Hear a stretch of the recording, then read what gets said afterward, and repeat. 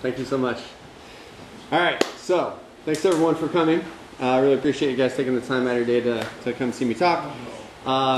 Today we're going to be talking about specifically the future of the dynamic application server, more specifically NGINX unit. By the way, who here is familiar with NGINX?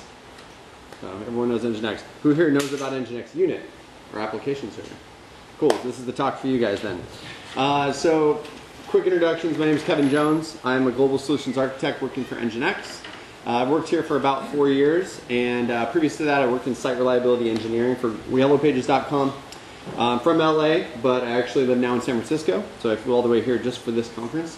I'm going to Berlin tomorrow for We Are Developers as well. Just for fun, I'm a photographer and filmmaker on the side, so if you guys want to talk to me about any of that, I'm also game to chat about that. Yeah, so let's get started here. So quickly on the agenda today, I just want to talk about modernization, so exactly what that means in terms of the application ecosystem, how the state of the application server, application market is right now, how that's kind of changing, but then also I want to talk more about NGINX unit, what kind of features and functionality it has, and actually what the architecture looks like as well, and why it's kind of useful in a time that we're in right now with this modernization. And then I'm going to try to do some Q&A. So if you're not familiar with NGINX, but I think all you are, we got started in 2007. It was originally created by a gentleman named Igor Sisuev, who is an engineer. He was working for Rambler, which is the Russian Yahoo, essentially. And he was trying to solve an issue with Apache falling over, taking more than 10,000 concurrent connections. It would just crash. And so he created NGINX with that concurrency issue in mind. And since then, we've started a company. So now we have NGINX Plus, which is our commercial version of that. And then we have NGINX Controller, which is our deployment plane or control plane and application monitoring plane as well. But a lot of people don't know about NGINX Unit. And so that's why I'm here today, is to kind of evangelize that. NGINX Unit was a side project for Igor, so he actually created it, and really it was more about trying to solve a specific gap in the NGINX solution. Right, we didn't really have an application server. We had some like modules that you could run on it, but really we wanted to solve that solution from an application standpoint. And so we looked at a bunch of different things, and we talked to a lot of different customers when we were in the process of making it production ready. And these are kind of the 4 top things that I kind of feel have really played a part in the way we designed Unit. First, services are getting refactored, right? Today, as you guys know, the microservices buzzword is kind of coming into more of a reality. Deployments are needing to be more agile. We're seeing situations where companies are deploying multiple times a day, as opposed to previously they might deploy weekly or monthly. And then there is a requirement for versatile applications, so different programming language, different stacks, different operating systems. We see all sorts of versatility on the web today. And then there's also a demand for security, obviously. But even today, as containers are coming out and cloud, multi-cloud architectures, security is very important, right? And so this is a pretty cool quote, or actually not a quote, but a report that was done according to Lightstep. About 86% of enterprises expect to be using some type of microservices methodology as their default architecture within the next 5 years. So I remember when I started at NGINX, people were talking about microservices, but they weren't really practicing it. And over the last 4 years, I think the conversations have been more around like, hey, yeah, we're starting to do it now, right? And it makes sense, and we're looking at containerization, and now we're actually implementing that, and we're looking at service mesh. And so in our eyes, it's really getting close to the point where microservices is going to be the de facto way that you design your applications. Modern apps are being built more distributed, container-based, distributed in the sense that they can be deployed in applications or multi-cloud. And there's also more of them because they're smaller services and there's smaller instances of those services. Legacy apps are being either modernized, so they're either being completely refactored, or maybe they're just getting replaced and swapped out with microservices. And all of this is basically resulting in more points of failure, which is basically creating a need for stronger infrastructure and redundancy. And within all of this, the ability to communicate between services is being, I guess, the #1 priority as well, because, and that's why you see a lot of interest right now with service mesh, right? in regards to agility, according to Amazon, they've increased their velocity of deployments to an average of 11.7 seconds between updates. So that's pretty amazing. I remember at yellowpages.com, we sometimes would take one of our monolith apps would take all day to deploy. Sometimes if something went wrong, it would be all night and into the next day. And so what we're seeing is agility is really the key to having not only a proactive but also a reactive business model, right? And the platform tools that we choose to run those applications also need to be agile and programmable, right? We need to think about APIs, we need to think about downtime, monitoring, health, all that stuff. And of course, zero downtime is a must nowadays, right? We're making money off of our applications, right? Most companies, if an application goes down, I think that's kind of a given. But with containers, you're starting to see more and more services. It gets harder to monitor and see what's going on. And then also, everyone can probably attest to this. There are lots of programming languages out there, right? And over the years, a lot of us developers have learned to kind of mold ourselves depending on the organization we're in or the company we're in. And we're picking up languages here and there, and you kind of become like a jack of all trades in terms of coding, but a master of none, or maybe you're a master of one. Really, most developers, that's all they do. They tend to focus on one preferred language, right? And specialize in that. And so you end up with a sea of applications, right? I think you guys can probably attest, if you guys work for a company, there's probably a little bit of this everywhere, right? And so according to a quote from Cloud Foundry Foundation, a multilingual strategy is actually going to improve your business velocity, enable flexibility and profitability and interoperability, and it's going to attract the best developers, because you're going to get the developers that they like to code because they're coding in different languages. They like that flexibility. And when it comes down to it, you get these polyglot environments, right? Where Ruby, Python, you got Go, you got PHP, all doing different things, and there's specific applications that are good for certain things, right? So, a good example would be Go is good for doing some kind of like data processing. Python might be good for machine learning. PHP is good for web applications. And so there's different tasks for different stacks in the organization.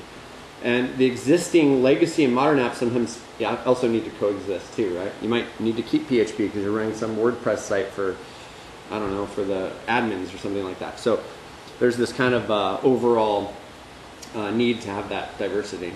Also, from a security perspective, it's estimated right now that about 46% of all web applications have some type of security vulnerability.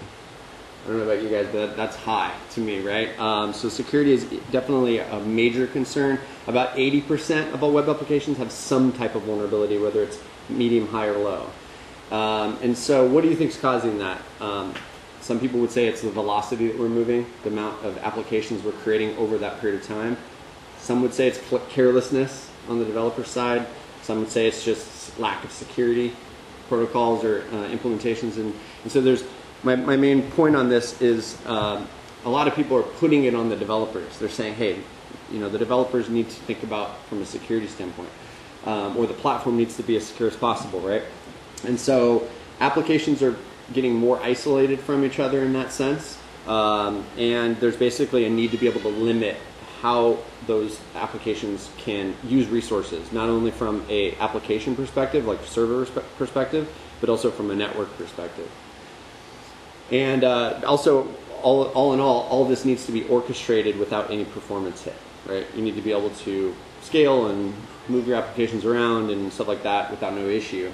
And with all this complexity that we see with Docker and containerization, really, it gets very complicated fast, and it's very difficult to manage. So, NGINX Unit. So, NGINX Unit was created to solve all of those problems.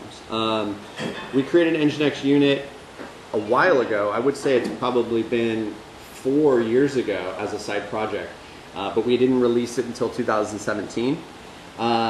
And I know what a lot of you guys are thinking is, why are we building another application server? There's so many, right? There's Tomcat, there's Apache, there's yada yada yada. Everyone has their popular way. Some people don't even want to use an app server; they'll use Go and run NetHTTP or whatever.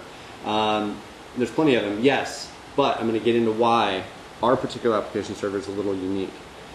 First of all, it was rooted in NGINX development. So in that sense, it got started from the original creator of NGINX, if you guys are familiar with NGINX, from a standpoint of design, is just well designed, and we took the same core values of how NGINX was designed and did that with Unit. And then even better, we made it fully API controlled.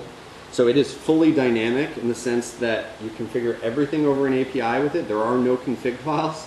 And it's really designed for the modern application stacks, right? It still can run certain languages that are kind of more monolithic, but in the sense it's really designed for more cutting edge dynamic application servers. It's multilingual. And then we wanted, when Igor created it, he wanted to focus specifically on performance, optimization, and orchestration. And then most importantly, it's open source, which is great because you all can just go download it right now and use it. It's distributed under Apache 2 license, and that's always been a core part of NGINX is our community. We have a huge community base. There's about 450 million websites that run on our open source web server, and Unit is rather new, but it is growing in popularity, and we want to make it available for you guys to use and to find solutions and problems that we can help solve for you. So now we're going to talk more specifically about the actual Unit architecture. When you do first set up Unit, so in this case I've set up Unit as my user account. So I'm running the main process. You have the main process that's running as root, and then there are two other processes that start up. So there's the main process, and then there's two processes that you can run as a specific user account. That is the controller and the router. I'm going to get into what those do in a little bit. And then you can see that we have some applications that are spawned underneath that as well as threads.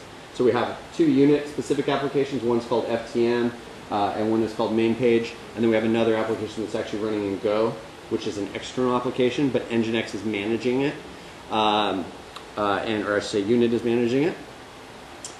And if we take a closer look at the actual overall architecture, we can see there's kind of a lot going on here, but I'm going to walk you guys through it. So if you look up on the top left, you'll see that there's the controller process.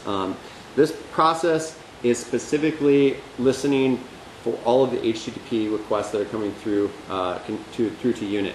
And then as it takes those configurations, it's validating to make sure that it's valid JSON, figuring out what it needs to do, and then pushing that configuration out to both the main process and the router process. The main process is owned by root, as I mentioned before, and that's the one that's responsible of managing the actual applications. So if you're telling it, hey, I need a minimum of 5 PHP threads from this application, and I need a maximum of 10 in case there's a spike in traffic, that main process is managing these processes and making sure that they scale as needed. And again, it's all done in memory. There's no config files. And so same thing as if you create a new listener or a new route or something like that, it's going to push that config to the router process. And then the router process is acting as the network connection between the clients over HTTP to those applications. And it's also worker thread based, so you can have all of the workers running, handling all of the layer 7 routing functionality, which I'm going to get into in a little bit. And so you can see it's a well-oiled machine, right? It's very well thought out.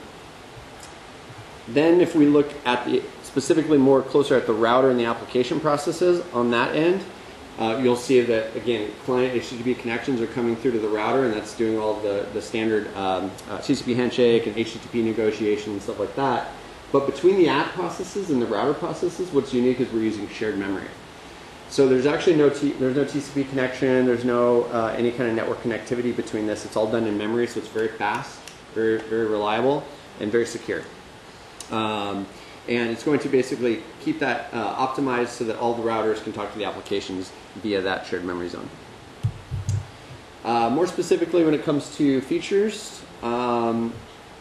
we got started with a couple of the most common programming languages. So we added PHP, we added Python, and I think we added Perl with the first 3. And we said, well, let's just keep going and see what we can add and how many we can add. So now we actually support PHP, Python, Perl, Ruby, Go, Node.js, and now we've added Java servlets as well in a kind of experimental. Actually, it might be production ready now. But you get the idea. It's polyglot in the sense that you can run as many different applications as you want.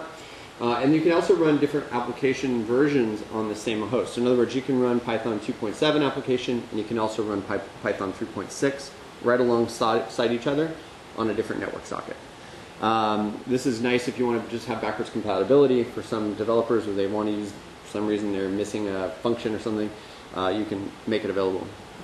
And then the cool thing is it's a uniform app configuration in the sense that you're still using the standard API that you're using for NGINX for unit to configure it, and you don't have to learn about learning all these different config files, right? You don't need to learn Tomcat, you don't need to learn Apache, you don't need, you're just using the API to do that stuff. So it's very uniform, and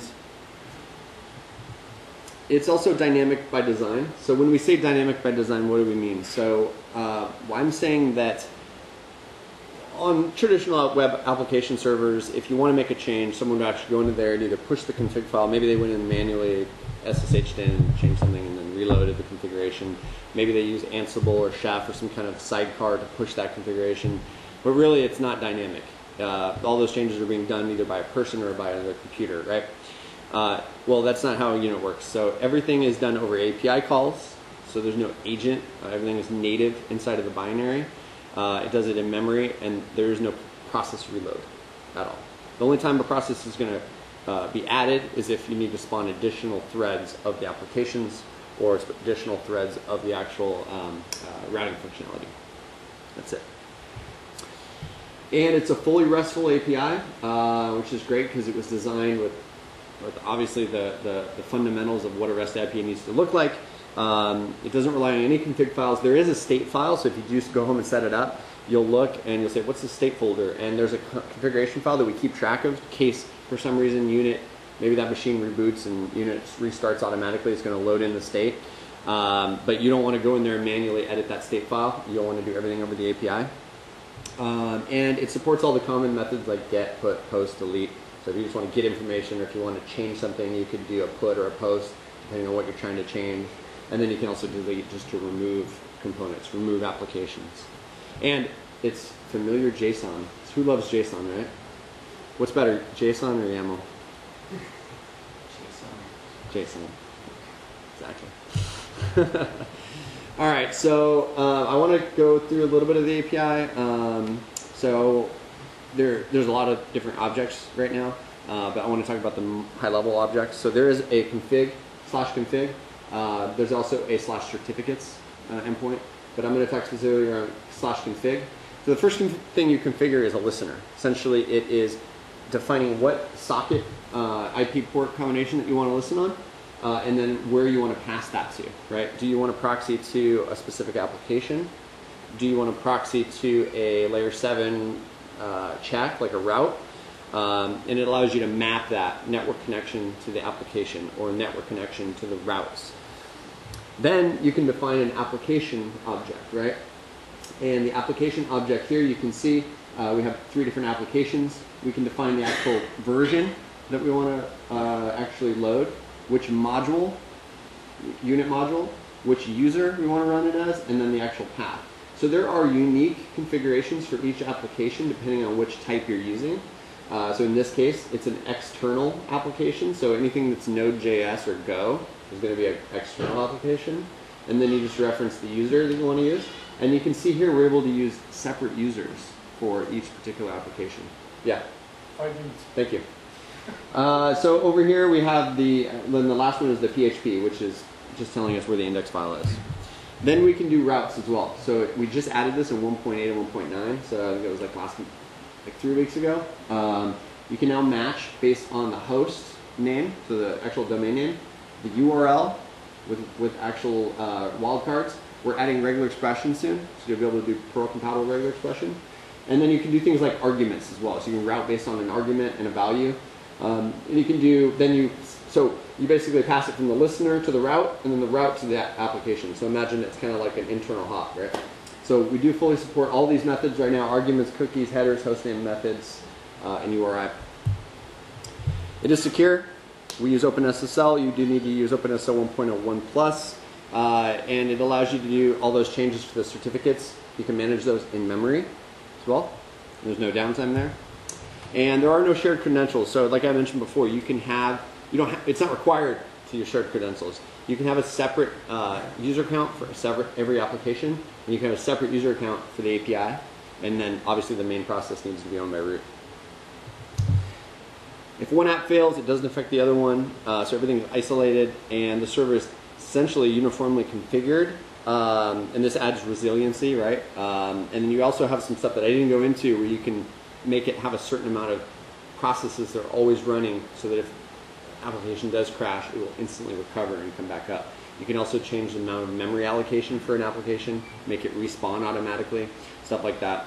And then I think we're all good here. Oh, this is stuff we're adding next. We're adding WebSocket support, proxy enhancements, so more stuff, regular expressions, stuff like that. We're adding static file support, and we're looking for new languages too. So if you guys have interest in pushing some kind of recommendations, you can do it on our GitHub. So if you go to unit.nginx.org, that's the best place for information. If you want to email an alias, it's unit@nginx.org. And also there's a ton of blogs and like documentation on nginx.com as well around that. So thank you guys for coming. Any questions at all?